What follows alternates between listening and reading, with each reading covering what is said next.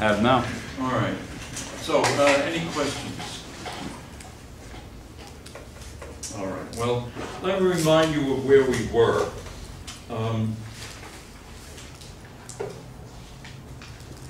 We were, oh my God, I forgot to bring chalk.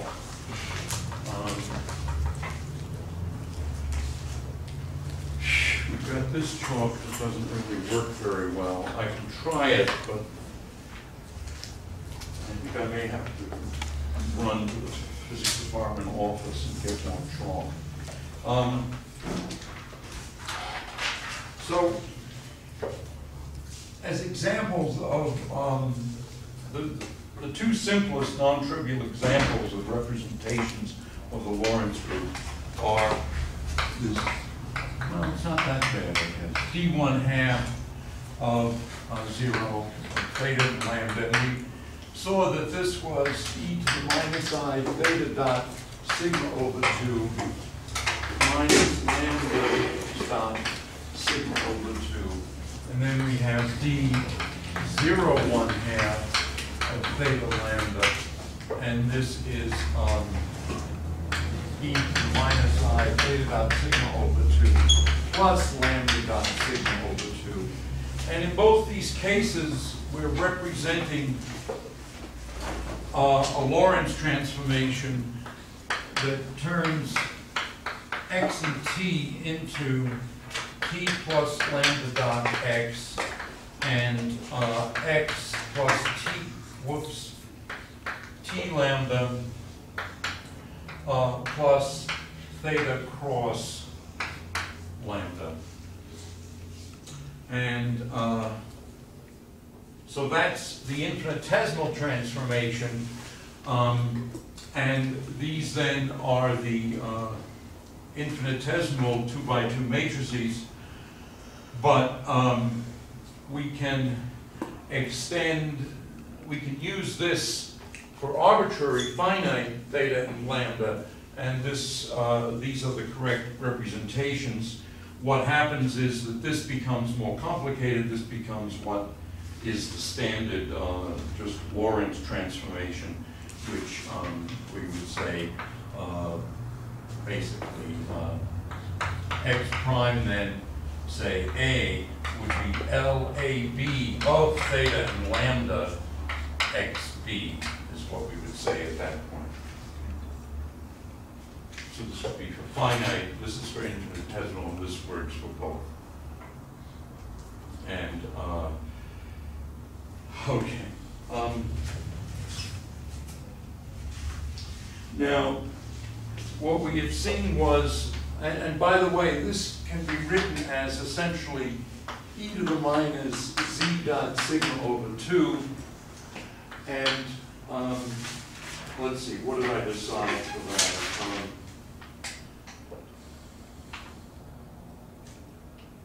E to the z star. And in both cases, what one has is lambda is the real part of z, and theta is the imaginary part of z. Let me just make sure that, yeah, that's right. Could be a negative z star? Excuse me? No, wait a minute. Sorry, no, take it back. That's one way of getting a chocolate. Oh, you gave it back. I just made a mistake. All right. So let's see. I think I wrote this in an unfortunate place. So let's just say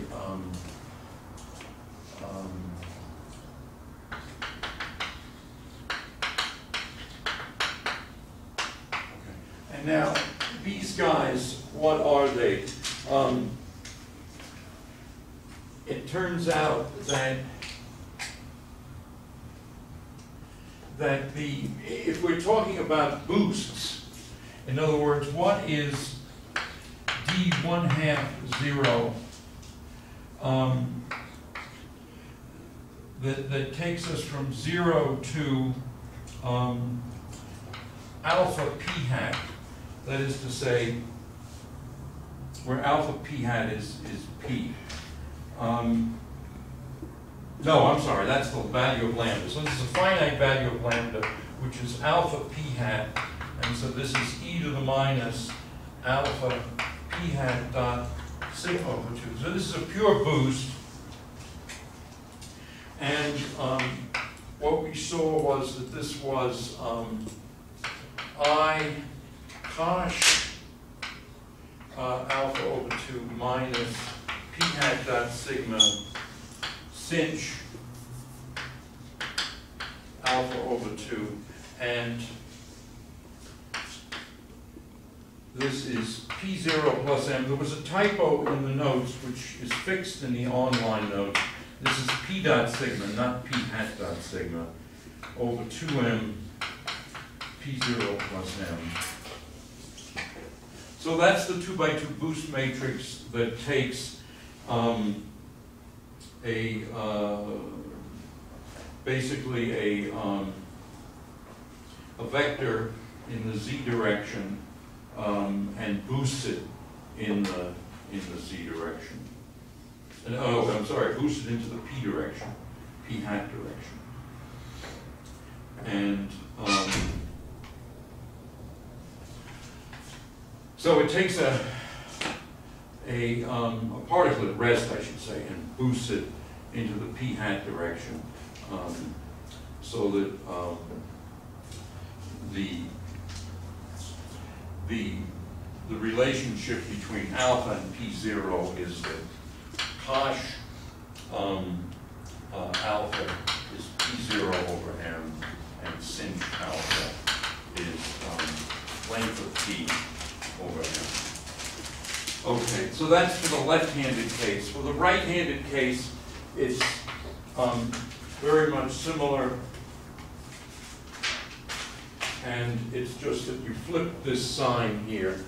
So d0 1/2 of 0 alpha p hat is p0 plus m plus p dot sigma over square root of 2m p0 plus m. And we saw that in the case of an infinitesimal Lorentz transformation, we had d data of 0 1/2 of theta lambda on the identity d0 1/2 theta lambda. Now notice, if this were simply a rotation, if lambda was 0, this would just be 1. It'd be the 2x2 identity, because you'd have dd adjoint, and that would be dd inverse for a unitary operator, a unitary matrix. But these matrices aren't unitary when lambda is not 0. And so what we get here is I plus lambda dot sigma. And you notice that then if lambda is 0, you do have unitarity. And then d dagger 0 1/2 theta lambda of sigma d0 1/2 theta lambda is sigma plus I lambda plus theta cross sigma, or theta wedge sigma if you want. Anyway, this thing is the same as this for an infinitesimal transformation. So the point is that I sigma is a 4 vector, transforms as a 4 vector under this right-handed transformation, and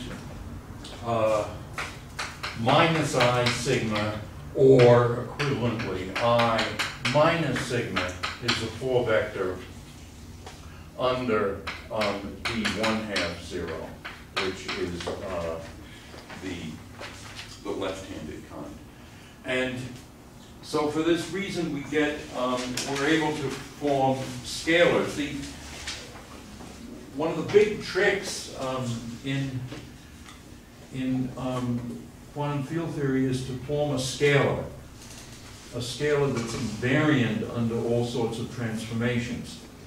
And in particular under space-time translations, but then under Lorentz transformations, and then in the case of the standard model under the SU3 transformations that are local of the color group, SU3 of color, and then also under SU2 cross U1, SU2 acting on the left-handed fields, and then a U1, and acting on both, and those give the weak interactions. The color, the invariance under color gives you the strong interactions. And then when you bring in gravity, you want this action density to be invariant under, or I should say to transform properly under general coordinate transformations. It's so as to make the action scalar.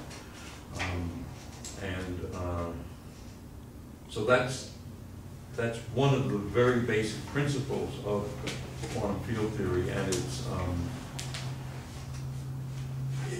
it's one of the parts of quantum field theory that's surely preserved in whatever theory, whether it be string theory or something else that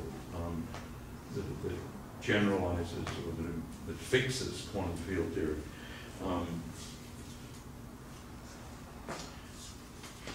And so the question is, how do you make an action density? And so what we saw last time, and I'm not going to torture you by going through it again, is that you can have a left-handed action density, and it's I C dagger of x d0 minus del dot sigma, although I wrote it that way, but frankly, it looks a little more sensible if you write it this way, because obviously you're not differentiating the Pauli matrices. And then you have C of x. So this is the left-handed action density. The right-handed one, and let me just make sure that I've changed the subscript. Yes. Yeah, I wrote it as I zeta dagger of x d0 I. Well, there's an I d0. Let's write it sensibly. And then plus sigma dot grad zeta of x. So this describes a massless left-handed field, a massless right-handed field, and these are two-component field operators, C, so the C1, C2, because these are the Pauli matrices, of course, are 2 by 2. This is a 2 by 2 identity, 2 by 2 identity, 2 by 2 Pauli matrices. Zeta has two components.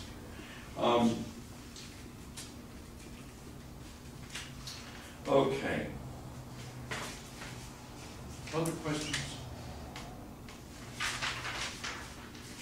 I should say there's a notation for this that's truly bewildering. This was introduced by Van der Waerden. I don't know how to pronounce Van der Waerden, it's Dutch. With dotted and undotted indices. And you notice I'm sparing you that. What the dots represents? Well, the Lorentz group, you notice there were two different representations, Z and Z star. Right. So he used undotted indices for this one, dotted indices for that one. Or the reverse, I don't remember which it is. And it leads to a nice compact notation, but it's an added layer of notation that I don't think we need. But there's a certain fraction of the supersymmetry community that loves that notation. And, all right, so let's look at the wave equation associated with this. It turns out that you can see that if C satisfies the wave equation that makes this 0, then the change in the action is 0 to first order. And that equation then is I d0 minus sigma dot grad C of x equals 0. So this is for the left-handed, or so it's left-handed field. And for the right-handed field, what we have is I d0 plus sigma dot grad zeta of x, say, equals 0.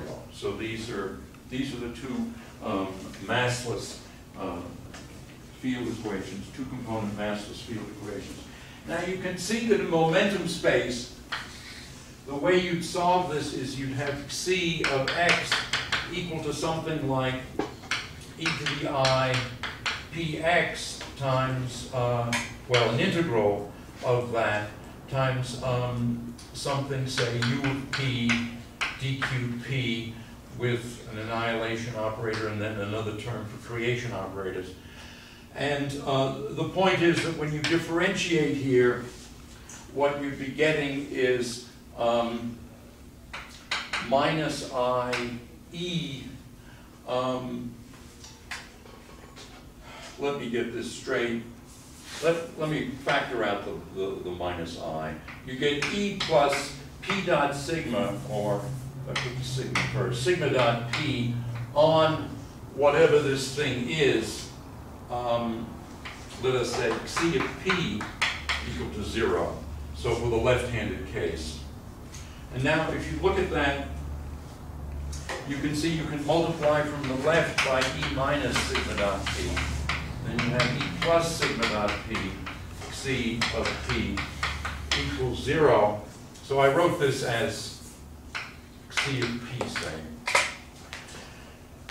And then this thing is just E squared minus P squared, C of P equals 0. And this is because sigma dot P squared is P squared.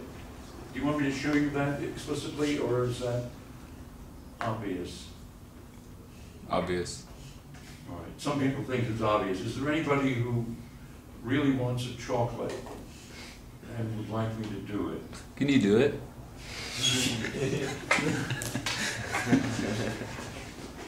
All right.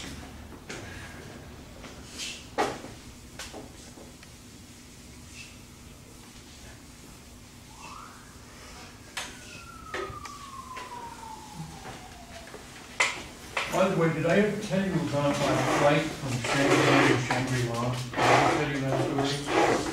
No? All right, well, that'll be a story time.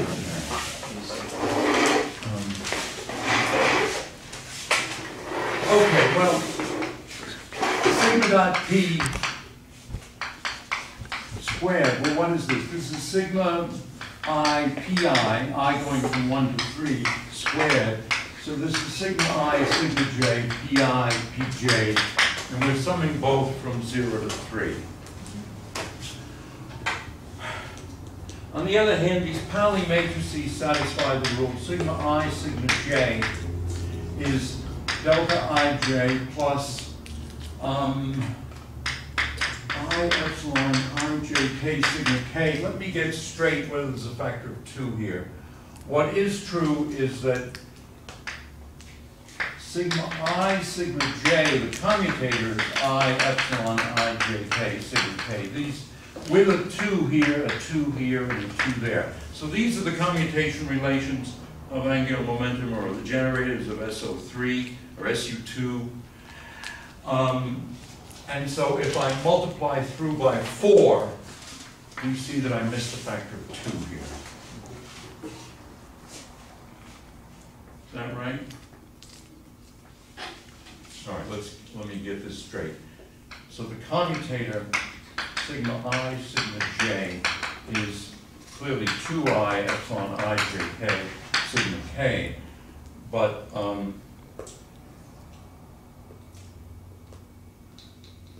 so I don't think I need the 2, because what we get is we get sigma I, sigma j would be one sign. We'd subtract the thing in the other order, and that would give us the 2. So this is the correct formula.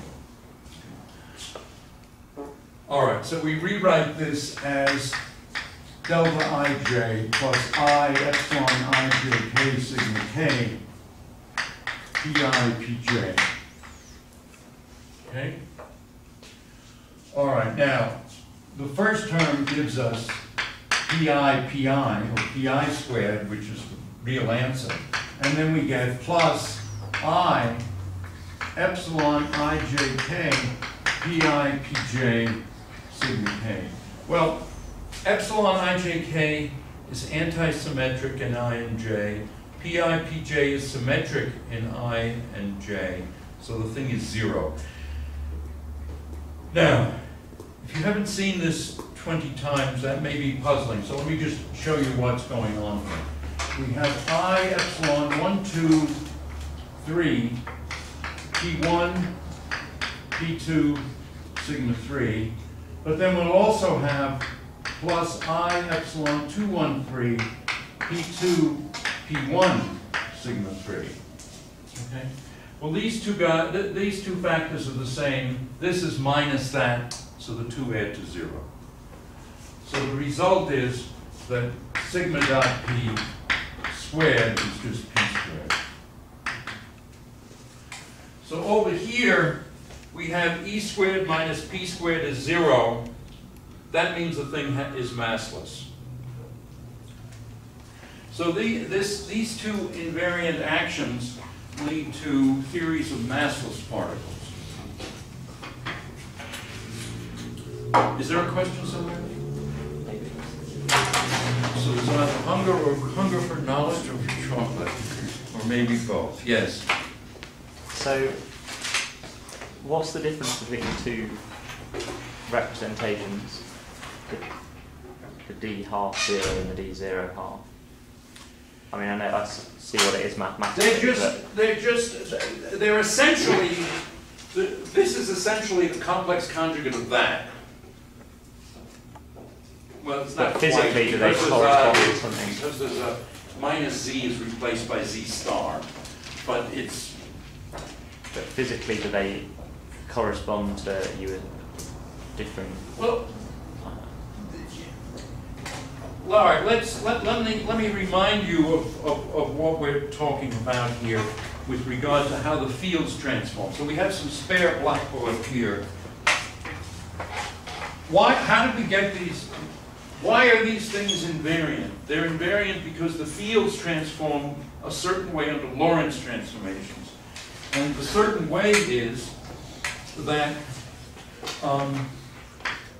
U of L, C of X, U inverse of L is D1 half 0 of L inverse C of Lx. And on the other hand, U of L zeta of X, U inverse of L. Was there a question there? What is L? U of L here? L, good question. This is certainly worth a chocolate.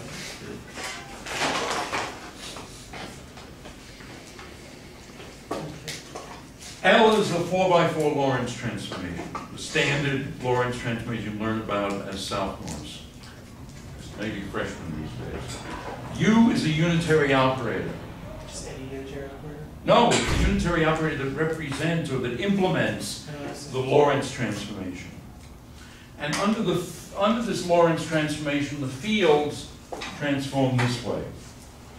And that allows the action to be invariant, which we showed last time. It was a little tricky, so it's done clearly and correctly, I think, in the notes, but that doesn't mean that it's entirely simple.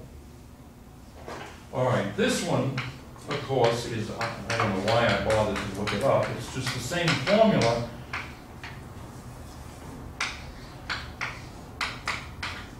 So when I write Lx, I mean x prime, that is to say the image of the space-time point x under the Lorentz transformation, And notice it's kind of counterintuitive. There's an L here and an L inverse there. So these two different. This is, so to speak, this is said to be right-handed, and this is said to be left-handed. So what's right-handed? Is it a field that's right-handed or left-handed? It's the field, and in the case in which the theory is a theory of a massless spin 1/2 particle, these are all spin 1/2s, of course. If it's a massless spin 1/2 particle, then the particles are also left-handed, and that's what I was about to get to.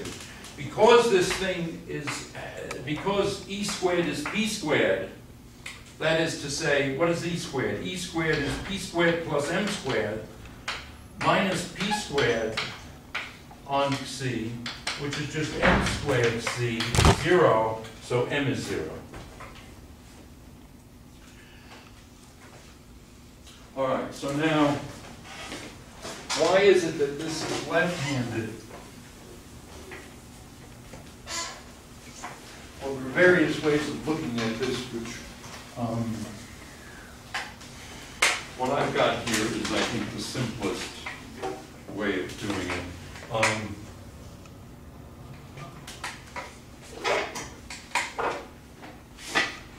The spin matrix is sigma over 2, and this relation that we had over there, I'll just rewrite it. It's E plus sigma dot P, C of P equals 0.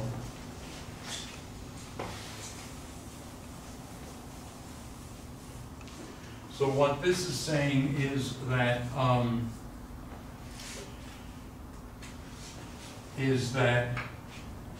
sigma dot P C is equal to minus E C.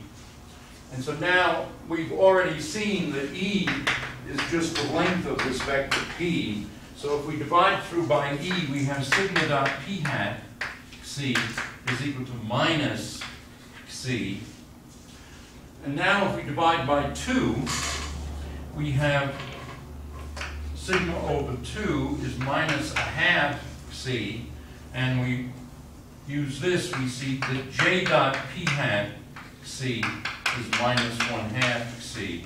So that means effectively that a unit vector in the P direction dotted into the angular momentum is negative. So that means then that it's left-handed. That is to say the particle's moving this way, but the spin, in other words, the spin is backwards and the momentum is this way. So J looks like that and P hat looks like that. So they're in opposite direction and the dot product is negative. It has the magnitude 1/2 because it's a spin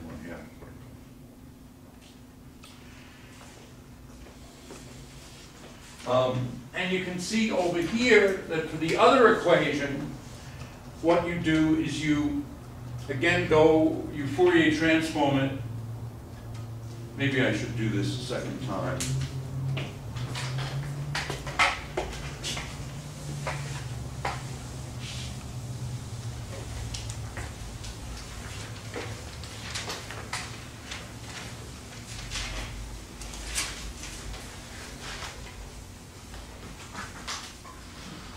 I'm stepping on something electrical.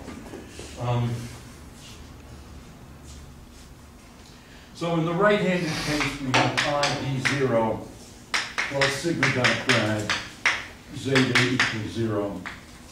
And so this says E minus sigma dot P zeta is 0. And so then we find that E squared minus P squared, multiplying from the left by E plus sigma dot P. So maybe I should do that in 2 steps. So E plus sigma dot P times E minus sigma dot P, zeta equals 0. But this thing is just E squared minus P squared, zeta equals 0. So m equals 0. But now the relation is that sigma dot p zeta is e zeta, and so sigma dot p hat zeta is zeta divided by 2, we get a half, and so this says that that j dot p hat zeta is 1/2 zeta, which says that the angular momentum and the momentum are the same. And now, since I have a right hand here, I was confused doing it with the left hand. If I have a right hand here, it's moving this way, the thing is spinning in a right-handed way, like the fingers go around the thumb. And that is, you've got then the angular momentum is that way, momentum is that way, it's plus, and so this is said to be right-handed. Okay. So, are there any questions now?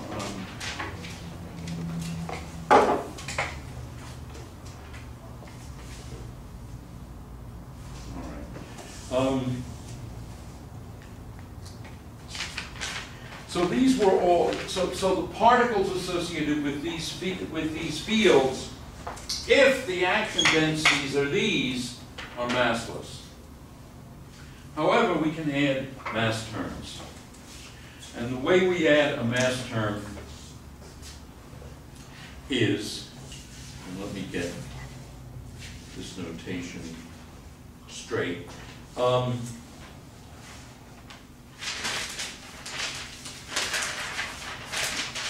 let's see, well, I guess I can go over here.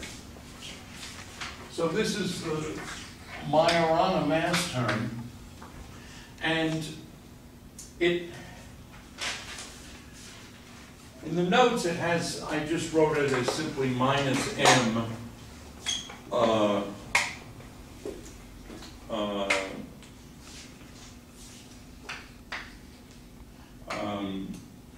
zeta transpose sigma 2 zeta minus, and then to make it Hermitian, m zeta transpose sigma 2 zeta Hermitian conjugate. And now, in fact, it would have been better to change this a little bit, to write this as I m over 2, and then it would be plus I m over 2 zeta transpose sigma 2 zeta dagger. And that would give you a left-handed field of mass m. And the field equation then would be as follows. It would be I d0 minus sigma dot rad c, and this would now equal minus I m sigma 2 zeta star. And so if we cancel these i's, it looks like this. So you see, it's a peculiar equation. Where did it come from? The mass action density? And Well, why is it first of sigma all, 2? yes, great question. I guess you skipped lunch. First of all, I have to show you why. I didn't show you why this is invariant last time, did I? Okay. Let's see why this is invariant. That's the important thing.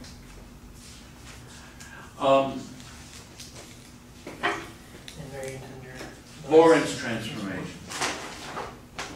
There wasn't more form. All right.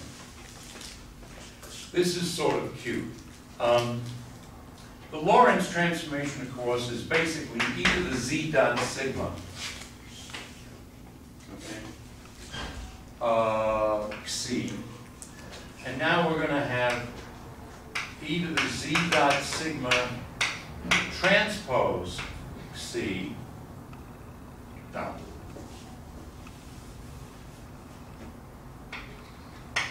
Transpose, and then we have a sigma 2. Now notice my left hand is down, so you're going to have to watch this carefully to see that I don't make a mistake. All right, a sign error or something. All right, now, so what is this? This is sigma transpose e to the z dot sigma transpose sigma 2 e to the z dot sigma c. All right? Now, this is actually very simple. The deal is that sigma 2 transpose is minus sigma 2. Because, so let me just remind you of what these Pauli matrices are, because it actually depends exactly on them. Sigma 1 is 0, 1, 0. Sigma 3 is 1 minus 1, 0, 0. But sigma 2, and so consequently, sigma 1 transpose is sigma 1. Sigma 3, this is an equal sign. Sigma 3 transpose is sigma 3. Okay. But sigma 2 is minus I 0, and sigma 2 transpose is minus sigma 2. All right? So now what's going on here? The transposition here puts a minus sign in terms of the 2 part, but leaves the 1 and 3 parts unchanged. On the other hand, when the 1 and the 3 anti-commute with sigma 2, and so when you move them through, you get a minus sign. Now let me explain that in a little more detail. So this, in other words, what is this thing? This thing is zeta transpose e to the z1 sigma 1 minus z2 sigma 2 plus z3 sigma 3 sigma 2 e to the z dot sigma c. Okay, so what we've got here is this e to the z1 sigma 1 minus z2 sigma 2 plus z3 sigma 3. It's a little more complicated than I imagined, but it's the sum of all these things.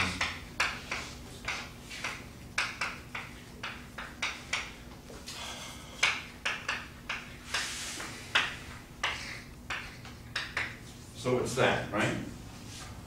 All right. Let's put a sigma 2 over here.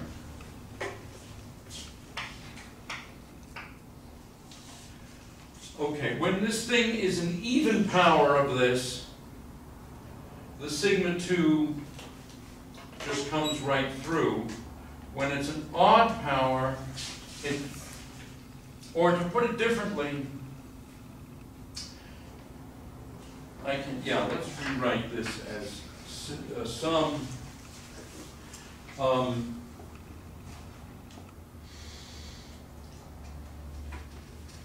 I can write this as sigma 2. I should have done this in detail. I was thinking this was automatic, and in a sense it is, but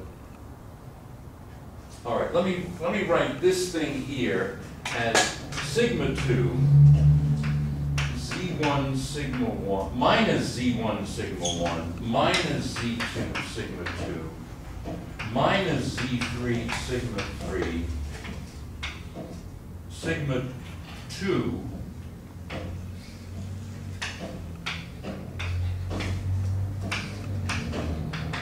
all right, now why is this correct? It's that sigma 2 crossing sigma 1 flips the sign. In other words,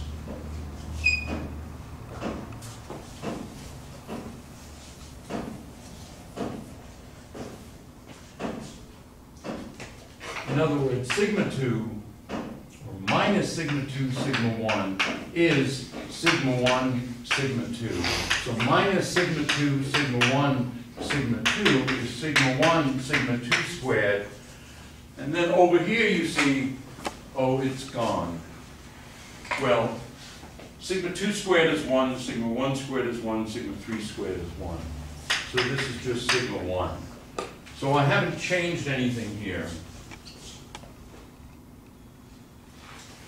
And so this thing is, so I'm able to rewrite this e to the z dot sigma transpose sigma 2, which is what I've written here. I can write that as e to the sigma 2 minus z dot sigma 2 sigma 2.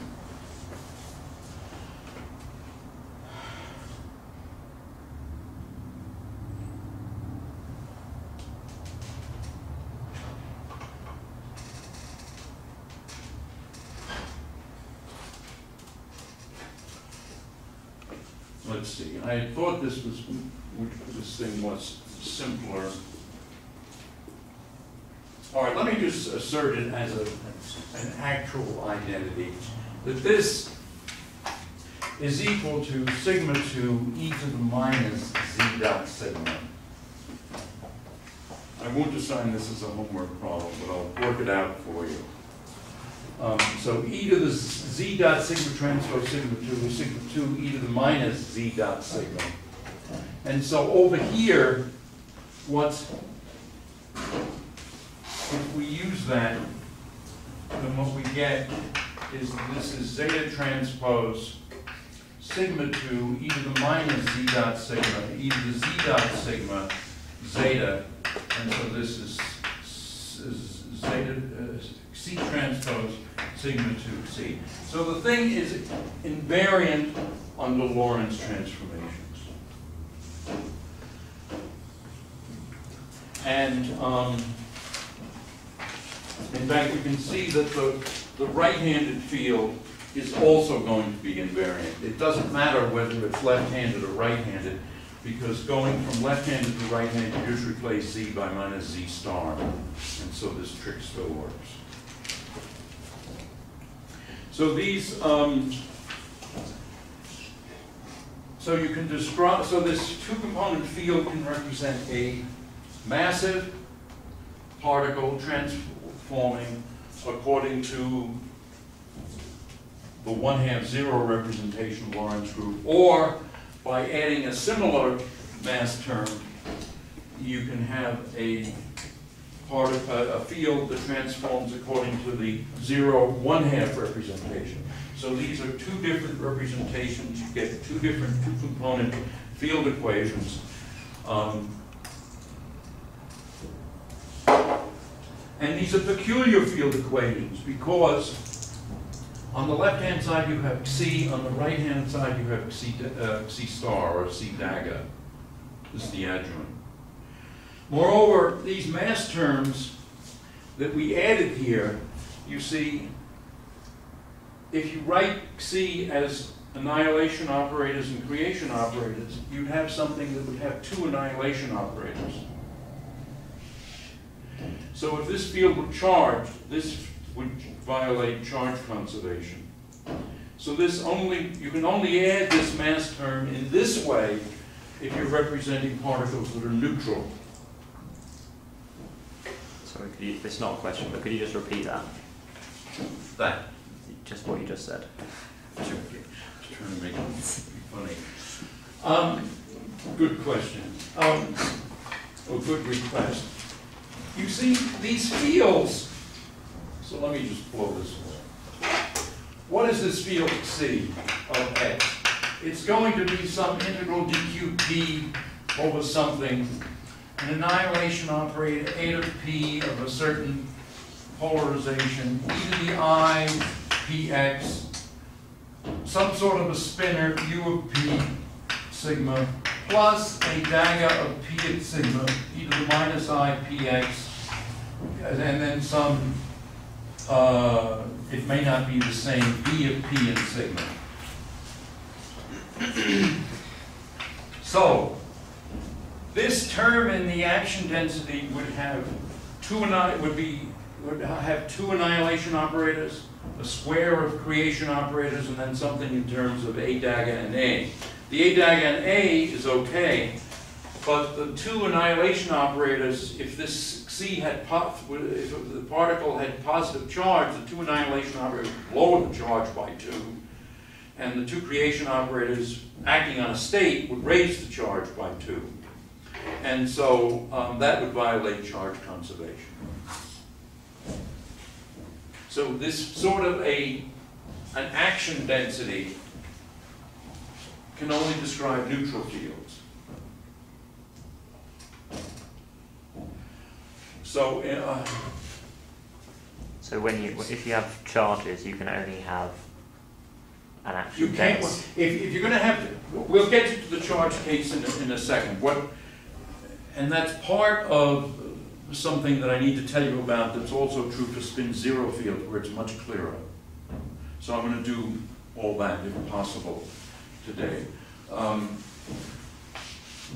let's see, I just want to say something else now. Originally, I mean, without the mass term, the action density here could be describing a charged field or an uncharged field, either way. Moreover, the particles, without the mass term, the particles are either left-handed or right-handed. That is to say, their spin is parallel or anti-parallel to the momentum. Okay? Whereas for an ordinary electron, the spin can point in any old direction. Okay. Now, you add this mass term, the field still transforms according to the 1/2 zero representation. The particles now have mass, they have to be neutral, and they no longer are left-handed, because if the particle is moving, say, in this direction and the spin is backwards, you could move fast enough so that the particle would really be moving in that direction with the spin that way, and then it would be right-handed. So in other words, the right-handedness goes away when the particles are massive. Now, in the jargon, one sometimes says that the field is left-handed even if it's massive. And by left-handed, then, all one means is that it transforms according to 1/2 zero representation. But a massive particle can't be left-handed. Only massive particles can be left-handed or right-handed. All right, so we've sort of done all of that. Now let's go to the case of the Dirac representation of the Lorentz group. And I must say, this is something that is somewhat mystical and magical. It's really amazing, and there's some mathematics here that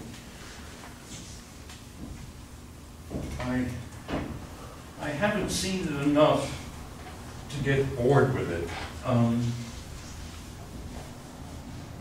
In fact, that's true of a lot of this group theory. I find it sort of intrinsically interesting. What one does is one takes a direct sum of these representations, 1/2 zero,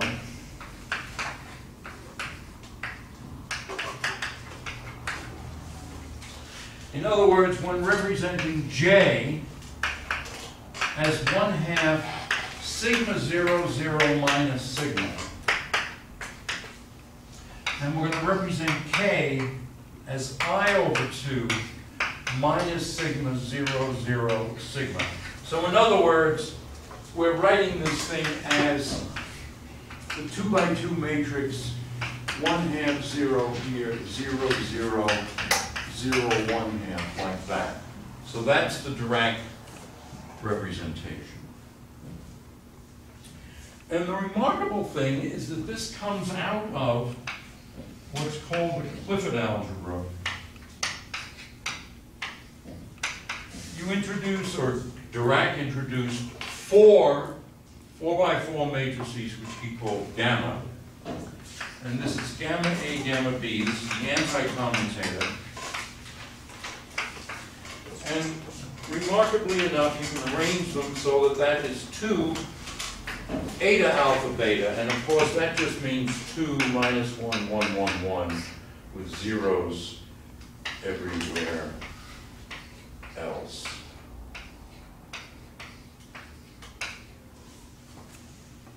All right. So that's these R's, your J and K. Give me that again. What are these R's? Where or what? They're The gamma. gammas. Oh, that's why they were R. I thought they were R's. R's. There's no R. J and K, the They are generators of the Lorentz group. Okay. Angular momentum. Okay. Now, this is quite remarkable here.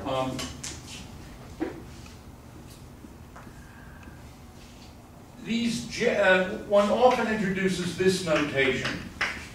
This is something I spared you of it. Take the generators like this, take this linear combination of generators, both, or that is to say, we're going to write, for example, J12 is J3.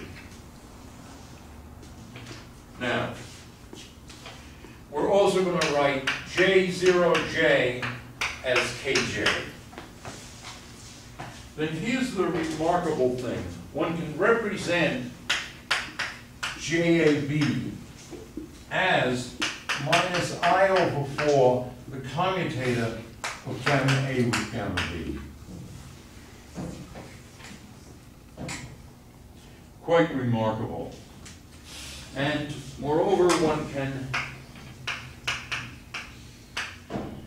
verify that JAB with gamma C is minus I gamma A to BC plus I gamma B A to AC. Well, what this is saying is that if these are the generators, this gamma transforms as a 4 vector. There are 4 gammas, they transform as a 4 vector. Moreover, well, let's see, I don't want to erase that.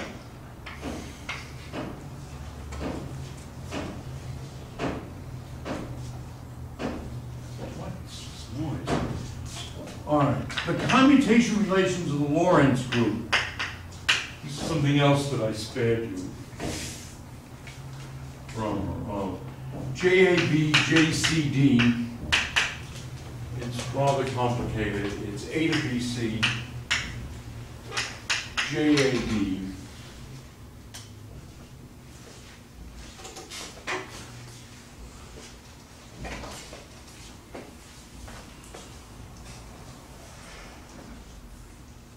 minus A to AC, JBD, minus A to DA, JCB, plus A to DB, JCA. Now the remarkable thing is that these are the commutation. In other words, if instead of using the nice notation that I've been using with J plus and J minus, whose commutation relations are just those of angular momentum and they commute with each other, if instead you want to mimic the commutations of the Lorentz group in their most complicated form, which is this, then it turns out that, where is the equation? Yeah. That if you write JAB as minus I over 4, the commutator of 2 gamma matrices, they satisfy this relation. So in other words, the commutator of 2 gammas is a way of representing the generators of the Lorentz group. Now, The defining property, though, of these gamma matrices is that their anti-commutator should be 2 eta AB. But in fact, there's nothing unique about that. If you define gamma prime A as S, gamma A S inverse, then you see that gamma prime A anti-commutated with gamma prime B is just S, the anti-commutator of gamma A with gamma B, times S inverse. But that's just 2 eta AB. And this eta AB, by the way, is of course just a number. It's multiplied by the 4x4 identity. So I should have said that. In other words, gamma A, gamma B is a 4x4 matrix. And so you get 2 eta AB times I. So I wrote it this way. That was just to indicate what eta is. It's eta that's that. So in other words, the anti-commutator of gamma 0 with gamma 1, well, that's going to be 0. The anti-commutator of gamma 0 with gamma 0, well, this is 2 eta 0, 0 times the identity, and that's just minus 2 times the identity. All right, so it's good, I think, that I did this. Although the left arm was down, so you want to check this side. All right, so since this is just eta AB times the identity, we have SI S inverse, that's 2 eta AB times I. And so you make a similarity transformation to gamma matrices, you get another set of gamma matrices. So there's an infinite number of sets of gamma matrices. And the set that's particularly convenient to give you this representation and this nice structure is, well, one choice, but probably more than one.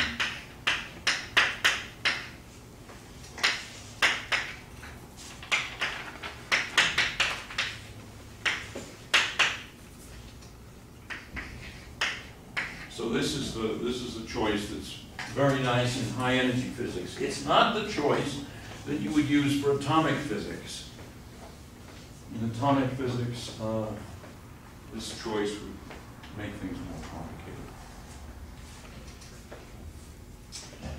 Okay, and we were talking about these fields that transform according to the 1/2 0 and the 0 1/2 representations. We can bring them together as a 4-vector Xi zeta. And this is called a Majorana spinner.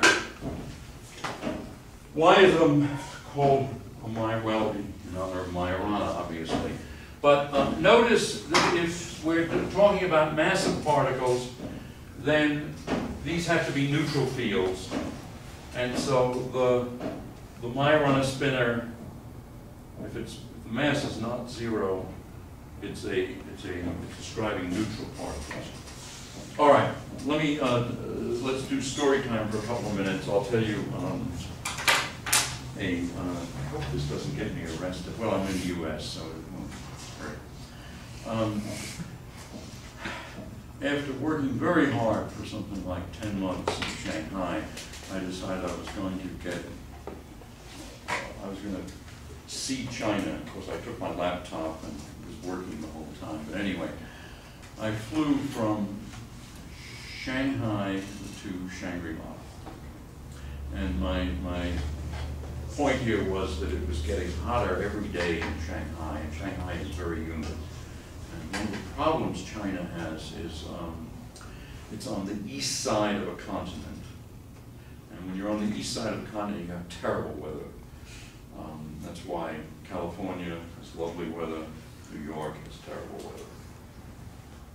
Which is different between San Francisco and New York, or between, say, LA and Miami.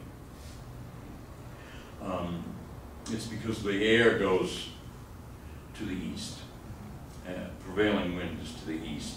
And so the air, you're on the west coast of a continent, you're getting air that's just floated across the ocean, and so it's moderate because the ocean doesn't change much in temperature from summer to winter. Whereas then it comes across the continent and acquires whatever the land temperature is. And if it's winter, then the east coast of New York, the east coast of the US, the east coast of China, really cold. Summer picks up all the heat and humidity from all the farms, all the plants that are sweating, emitting water vapor. So you get this mass of hot, humid air that hits the east coast of the continent. And anyway, so to escape that, I decided I'd fly to Shangri-La, which is at 3,000 meters altitude, 3,200 meters. Well, so I got to the airport in time. I was going to fly. I had a ticket on China Eastern. I checked in. Flight was supposed to take off in an hour or so, so I settled down and noticed the plane was late. Okay, so I asked various people where I could find some electricity to charge up my laptop so I could work on my book. And various people said, well, if you dig up that thing on the floor, you can get some electricity there. And so various people were doing that, but I couldn't work the floor very well. And then I noticed there was a China telecom machine about the size of a large refrigerator. It was next to the wall. So I thought, went over there. I sat down next to it, my back to the wall, and unplugged the China telecom machine, plugged in my laptop charger, and worked away. So an hour went by, 2 hours went by. The China Eastern brought some water, so we had water bottles working. And then it got to be like 4 hours late. And at that point, I started to notice that there was a woman and some other passengers, a woman who was one of the passengers, and some other people who were arguing with the people who, the China Eastern personnel. And the argument seemed, as I was working along, the argument got more and more heated and louder, and more people came there. So I picked up my laptop, walked over, and I sort of figured out what was happening. And so I gave some support to the person, because I didn't speak Chinese. What I did, I just sort of clapped for her, patted her on the back, encouraged her, go for it, argue with them. And she was trying to get them to put us up in a hotel and give us 1,000 yuan as compensation, because the plane was, at this point, I think it was now so late that they had confessed that it wasn't coming. And we were going to have to get the plane the next morning. And they blamed this on weather. And anyway, so I cheered the woman, and then went back to the China telecom machine, worked some more. And at this point, it got more and more raucous over there, and they called the police. And so there were now something like 7 or 8 Chinese policemen, obviously they were Chinese, policemen, and then a bigger crowd of passengers, and then most of the passengers were just sitting as I was. And I was told later why it was that they called the police. It was that 2 weeks before, there was another China telecom flight where the plane was so late that the people would have to spend an extra day in Shanghai. And the passengers got so angry they started throwing the furniture around. And so they called the police to make sure we didn't throw the furniture around. And so at this point I got up and I went over there, and I learned that China Eastern was willing to put us up in the hotel and give us 600 yuan, and the woman wanted 1,000. So I was worried that we were going to argue all night long, and so I said, all right, look, you want 600, she wants 800. I'm sorry, you want 600. I'm sorry. You want 1,000. China Eastern's willing to pay 600. Let's compromise 800. And they agreed. And so they then called buses, sent us into Shanghai, and spent the night, and then got us up the crack of dawn, nearly killed me. And we took us to the airport again and then flew us to Shangri-La. Shangri-La, by the way, is a nice place to visit, but I would say don't go there directly from sea level. If you fly from Albuquerque to Shangri-La, it's okay. If you're going there, however, from sea level, go first to some place that's a mile high, and then go to Shangri-La. I had a mild headache for about 24 hours, but it is a lovely place. Now, there isn't any real Shangri-La. Shangri-La was a mythical place in a certain novel that was very successful in England. The Chinese, and that mythical place was probably somewhere in Tibet. Well, the Chinese government doesn't want people to visit Tibet. So, especially, I guess, especially Westerners. And so they picked a town or a city that was as close as possible to Tibet, but in Yunnan province rather than Tibet. Tibet's a province of China, so it wasn't Tibet province, it was Yunnan province, maybe 20 miles from Tibet. And lovely place. People were just lovely. It was unfortunately more expensive because it was a tourist destination. So, whereas you can get a good dinner in Shanghai for $3 or $4, in Shangri-La it's $6 or $8. But an $8 dinner in Shangri-La is still splurging, just as a $4 dinner in Shanghai is a splurge dinner. Well, that's my level of splurging. Businessmen splurge on a totally different level. All right, well, that's at the end of story time. I think I went a little bit too long there. Now, let me get to the business of charge, and to talk about this charge, I'm going to go to the case of just simple scalar fields. So suppose you have a field phi1 of x, and suppose it has mass m, and you have another field phi2 of x, and it has mass m. Okay?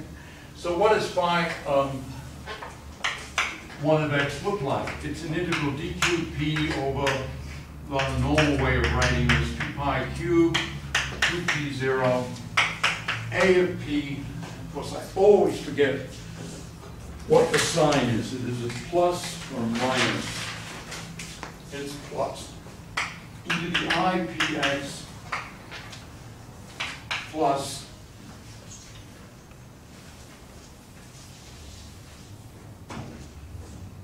a dagger of p e to the minus I px. Okay, that's psi 1. So let's put a 1 here and a 1 there. Notice, however, this is d cubed p, so p0 is determined. What is p0? P0 is the square root of m squared plus p vector squared. And so this would be m1 squared. And then we have phi2 of x. Integral, same thing, d cubed p, square root of 2 pi cubed, 2p0, a2 of p, e to the I px, plus a2 dagger p, e to the minus I px. And now p0 is square root of m2 squared, plus p vector squared. Well, if p1 and p2 are different, you can't combine these two guys because these phase factors are different. Because p0 is different. But if p1 and p2 are the same, so p1 and p2 are the same, m1 equals m2 equals m, then you can combine these two fields. And the way you combine them is very simple. You just say that phi is 1 over root 2 phi 1 of x plus I phi 2 of x. And now what does this look like? It's an integral d cubed p, 2 pi cubed, 2p0, and now we have a1 of p plus I a2 of p, e to the I px, and it's a common p0 here because the m is the same for both fields. And then you have a1 dagger of p plus I a2 dagger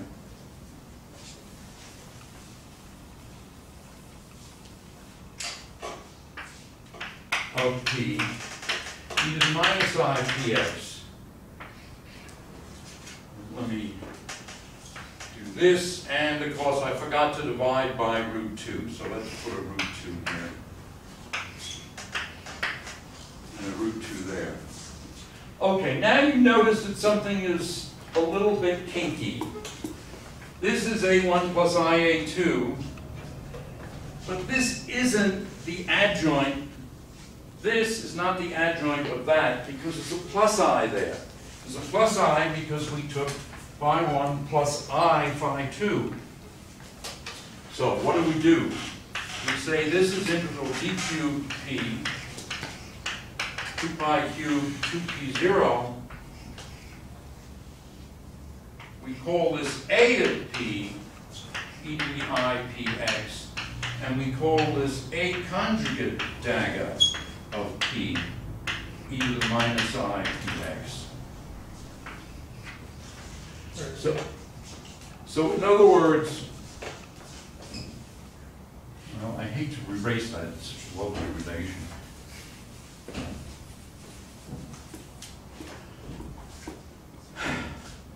So, a conjugate is this. And so what you have then is a of p, a dagger of p prime, the commutation relation is that this is equal to delta cube of p minus p prime. You have a conjugate of p, a conjugate dagger of p prime, delta cube, p minus p prime, but you have a and a conjugate 0.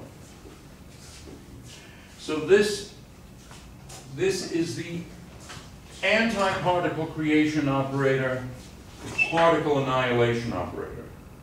Now, these could be uncharged fields. These could be neutral fields. You could put together two neutral fields in this way. And that, in fact, is something you can do. For example, the K mesons are described this way. K0 and K0 bar are neutral, but they're described with this formalism. Or they can be charged, and then this thing annihilates, let us say, a positive particle. This thing creates a negative particle, and so the field lowers charge by 1. But then you can make something that doesn't change the field by doing phi dagger phi. Now this lowers the charge by 1, this raises it by 1. And so you have something that doesn't violate charge conservation. All right, that's all I went over.